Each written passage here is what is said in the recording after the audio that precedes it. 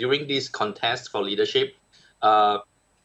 Ishiba, who is Mr. Suga's primary opponent, has actually talked a lot about improving ties with Asian countries, and he the focus of Mr. Ishiba is actually on South Korea, and he keeps saying that Japan should actually improve ties with South Korea and get to know South Korea better, etc., etc.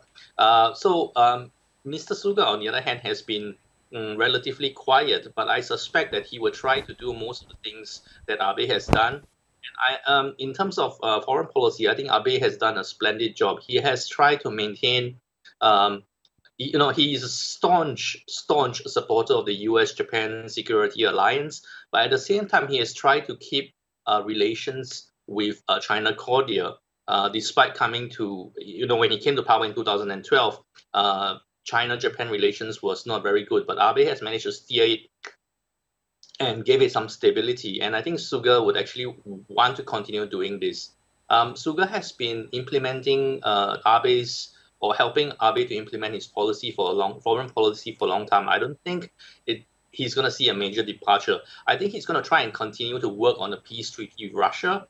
He's going to try and improve relations with China. He's going to try and get the kidnapped nationals from North Korea back, and he's going to try and do something to revise the constitution. So in terms of foreign policy, likely in the same direction as Abe. Victor, just before we let you go, I think it's unsurprising that he would be looking to improve relations with South Korea. As you mentioned, he's been a big proponent of that U.S. security relationship with Japan. And frankly, from the conversations that I just had over the last couple of weeks in Washington, it seems to me as if both State and the Pentagon are moving forward with those ties, trying to strengthen those ties. Is there any chance that we see a difference between one administration and potentially a Biden administration?